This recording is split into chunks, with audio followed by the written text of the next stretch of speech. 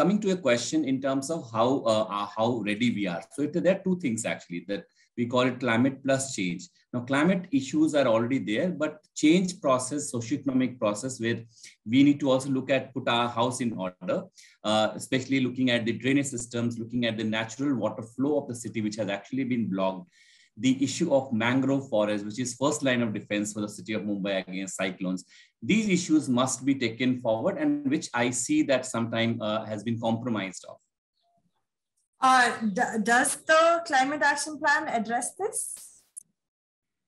Yeah, to an extent it does. It is a lot of focus is on net zero because if you look at the emission of the city of Mumbai, it is more coming from the energy and the transport sector. So it focuses a lot.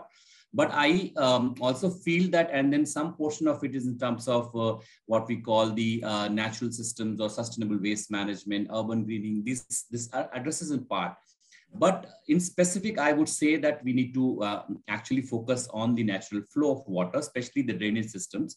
The natural drainage system, we have been building without understanding the way in which water river flows.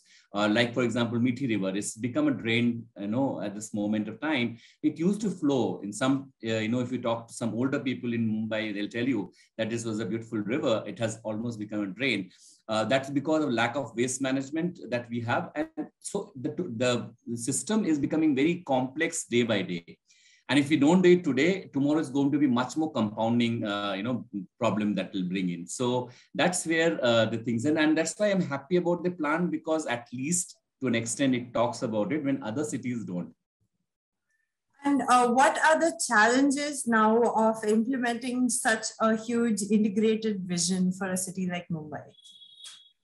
That is what I see, that the challenges definitely are many. One is definitely about how it will be implemented.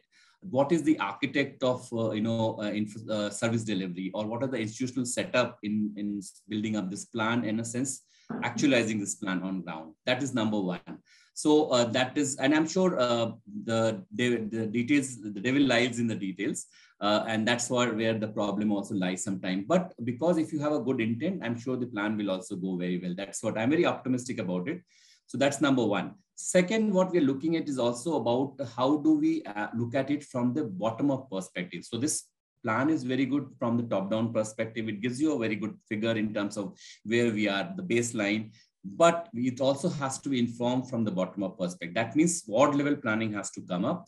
That means you need to talk to people who are affected by them. The risk mapping has to be done, vulnerability mapping, which is done from the bottom-up perspective. And this too has to marry to make it a good plan. So that's second.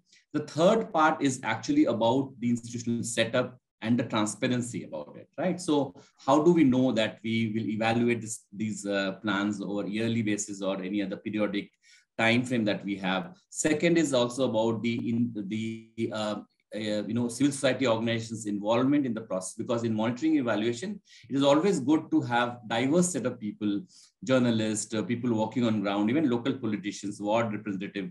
How is that building it up so that it is much more transparent? It is also inclusive as new challenges may come as we go, because it's a long-term plan. So you have medium, short, medium, and long-term plan. But if you're not inclusive enough, you may also face certain challenges in implementing it.